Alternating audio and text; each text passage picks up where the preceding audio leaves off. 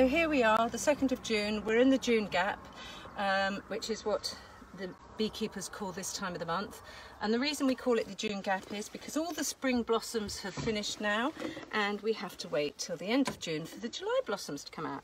And it's at this time that if your bees have enough stores in their brood box, we can take off the nectar. Oh, sorry about this, struggling with me boots. Boots that haven't been eaten by rats. We can take off the nectar that they've collected in their supers, but I wouldn't do it unless they've got enough stores in their brood box to see them through the June gap.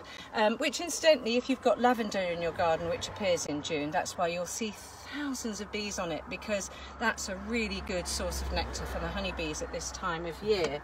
To do this, we use these. They're called like a clearing board. Okay, I can't remember. I think it's called a, oh, I'm not even going to guess. Anyway, a thornborough or a thornbus or something like that. Anyway, means that the bees, that hole will be covered. They go down there and they come out there and they can't get back up. Or we put on these. I'm not very well prepared, am I? They put on these. These are called bee escapes. And I've just cleaned all mine and made sure that all the metal bits are nicely pinched with little metal bits in. So again, the bees can go through there, but they can't get back up. That is the theory. It doesn't always work. The idea being that you stick them on the crown board like that. You put them in the crown board like that.